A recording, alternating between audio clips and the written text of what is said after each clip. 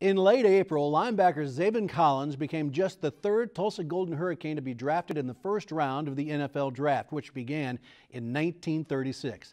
The Arizona Cardinals picking the All-American 16th overall. Now, Collins hails from Hominy, a small town in northeast Oklahoma that has a remarkable history with professional football and the National Football League. Reporter Steve Shaw travels to Osage County to share the tale of big-time pro ball in Oklahoma. With the 16th pick in the 2021 NFL Draft, the Arizona Cardinals select Zaven Collins. The meteoric rise of Zaven Collins is quite the story.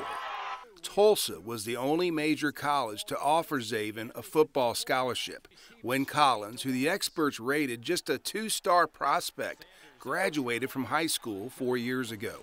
Where Zaven grew up maybe should have given those experts more of a clue. The guy is highly intelligent, and like I said, anything he puts his mind to, he does. Donnie Reed's son, Colton, grew up with Zaven. And you could just see from when they were kids, they were dominant in flag football. They dominated everything they did. That dominance stretched through high school when quarterback Zaven Collins and trusted receiver Colton Reed led the Hominy Bucks to the 2016 Class 1A State Football Championship. It was Hominy's 7th state football championship.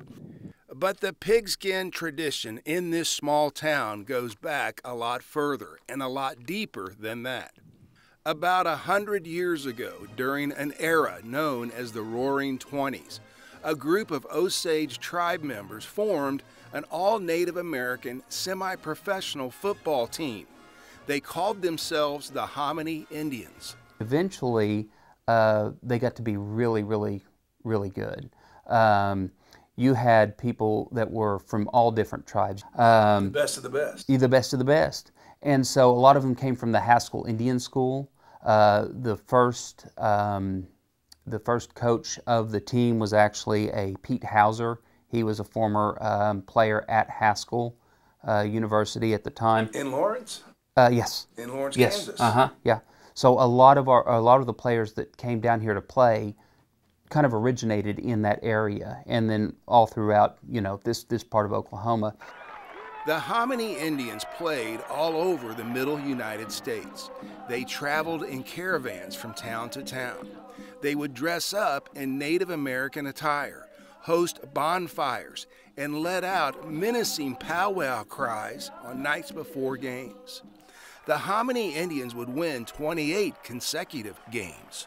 Some of that type of things they would acts of intimidation. Acts of intimidation, getting their bluff in on people, so to speak, But they would do this this whole kind of show going into these places, and it actually, between those consecutive victories and this intimidation factor they had, they became known as the Terrors of the Midwest. Jim Thorpe was not on the team, but at one point for a stint, Johnny Martin played. Pepper Martin, the baseball player. He actually played. You had these guys that had very thin leather, maybe shoulder pads at one time, brown leather shoulder pads. They had the very thin brown leather hats, or helmets, I guess, as it were. But there was no real protection there. These guys were rough and tumble, and they would get out there and they would play wherever they could. The Hominy Indians played most of their home games here in this area of the Osage Reservation in Hominy.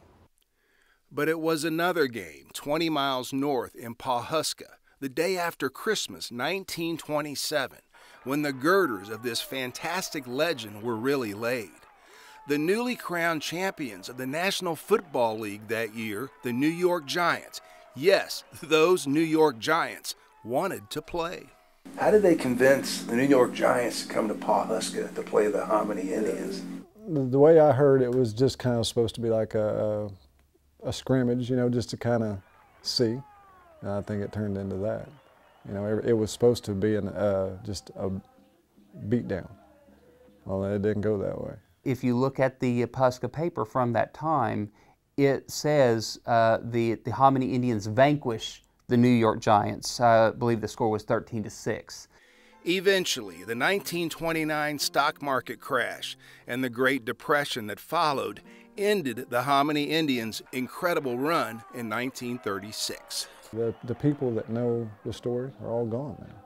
So now it's like what you're talking about. It's just a legend. It's something you've heard about. But it goes right behind our state championships. You know, that's part of it. That's kind of the beginning. And to see somebody with as much passion as Zaven has, and as Donnie said, as much passion in anything that he does, and still remain true and humble to your roots. That's where we're at, I think, with the Indians as well. These guys went out there and they played the game for the love of the game, but they played that game remembering their history, their culture, and where they were from, and they shared that with well, people all over the United States as far as that goes. I mean, it's big news whenever a small ragtag band maybe defeats the national champions. In Osage County, Steve Shaw, the Oklahoma News Report.